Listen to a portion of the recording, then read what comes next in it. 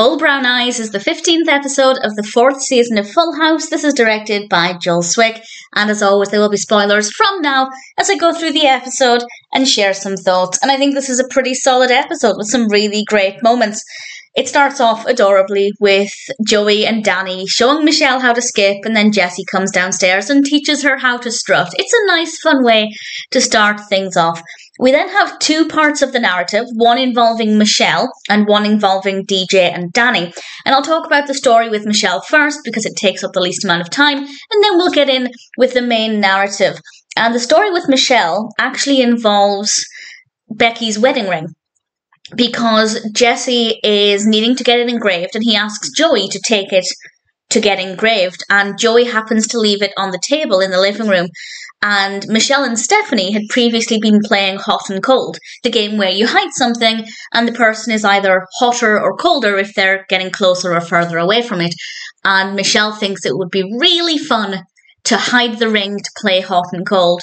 And honestly, there wouldn't have been a problem if Jessie hadn't found it, because what happens is Michelle hides it in the cookie jar, which for Michelle, I think that's a pretty logical place to hide it.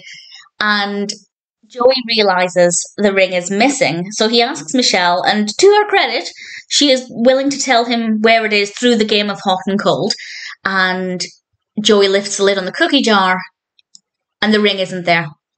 But we, the viewer, know why. We know that Jessie had previously found it in the cookie jar, and he decided to take it out, I guess to teach Joey a lesson, to make Joey panic about where the ring is, and obviously also to get it out of the cookie jar so it's away from the cookies.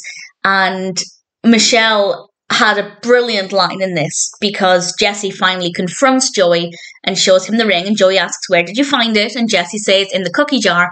And Michelle says, "Maybe next time you'll listen," which I thought was absolutely adorable, because Michelle was being honest. She told him where it was, and it's not her fault that Jessie found it first. It's a nice part of the narrative, and also a good lesson that you probably shouldn't leave valuables around, not even just if there are kids in the house. You should just not leave them around anyway. The main narrative focuses on Danny and DJ. DJ is organising a fundraiser at the Smash Club for the newspaper to raise money for a new computer, and Joey and Jessie are both doing sets. Joey's doing comedy, Jessie is, of course, performing with the Rippers. And Danny feels a little bit left out. He is introducing the acts, but he's not exactly performing, and he thinks that DJ maybe just doesn't see him as cool enough. The next thing we know, he approaches the Rippers while they're performing, wearing a leather jacket. He has an earring in his ear. He looks very, I guess, stereotypically cool. And I just think he looks fabulous. I love the costume design. I think they did a really great job with it. And then Bob Saget gives this amazing performance of My Generation, very high energy, really, really brilliantly done. Very entertaining for me as a viewer.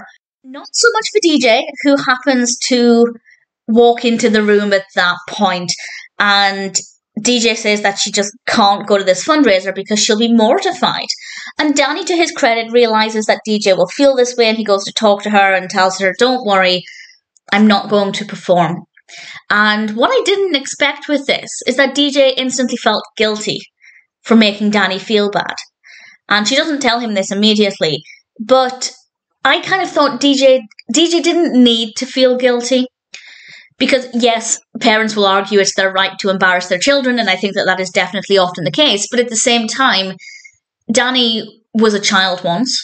We get to hear about how his father embarrassed him, and he should have really been aware of how DJ would feel. So I don't think she necessarily needed to feel bad. Yes, she had a bit of an outburst. She maybe didn't handle it as well as she could have done. But her not wanting Danny to perform like that, I feel like was an acceptable thought to have. So I don't actually think she needed to feel that guilty, but nevertheless, that is what she feels. And we then get to go to the fundraiser. We see the Rippers performing. Kimmy is having a great time.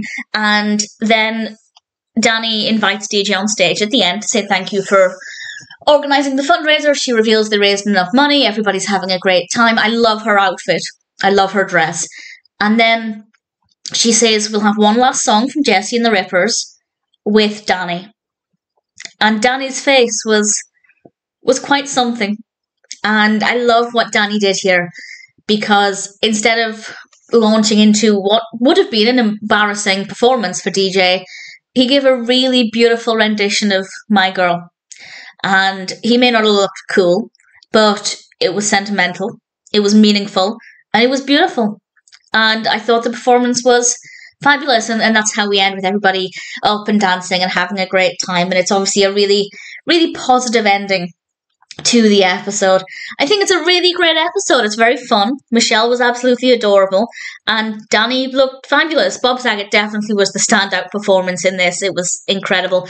I thought it was pretty great. Old Brown Eyes is a very well executed episode of Full House. I think they tackle an important topic of teenage embarrassment. I think every parent can do well to remember that they were once a teenager and were probably embarrassed as well. And obviously, if you're on the side with DJ, maybe just approach things more tactfully if you think you are going to be embarrassed by your parents. And of course, the third lesson is don't leave valuables around, particularly if there's a child who likes to play hot and cold. Great episode. Old Brown Eyes is pretty fantastic.